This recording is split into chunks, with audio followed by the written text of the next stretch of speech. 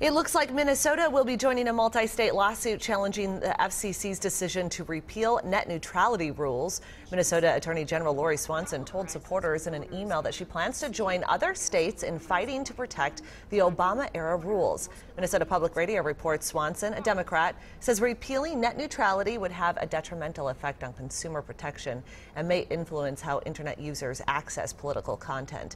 Service providers have argued the rules were heavy-handed. They contend they don't intend to block, slow down, or prioritize web traffic as a result of the repeal. The hills are alive with the sound of music.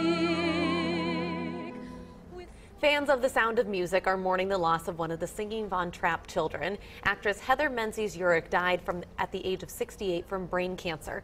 The 1965 hit movie starring Julie Andrews and Christopher Plummer captured 5 Academy Awards, including Best Picture. Menzies-Urich played Louisa Von Trapp, the third oldest of the 7 children.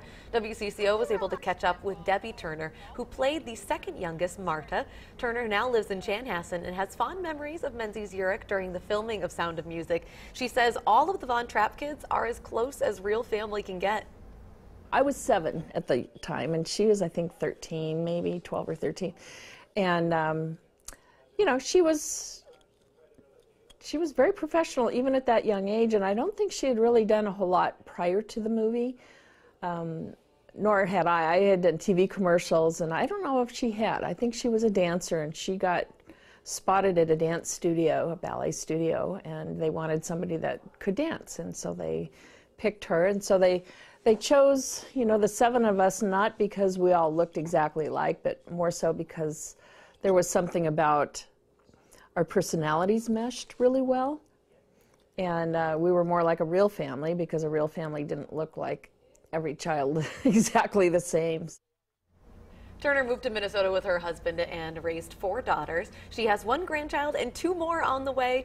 Menzies-Urich is survived by 2 children, several grandchildren, and a great-grandchild. Her husband, actor Robert Urich, died in 2002. I didn't know that she was living right here in Minnesota. In Chanhassen, right? One of the Von Trapp children. We still have we had someone a music legend living there in Chanhassen, you could say. I know, you could definitely say that. Yeah, Cisco and Maple Grove, maybe they could like get together and there you go. produce some.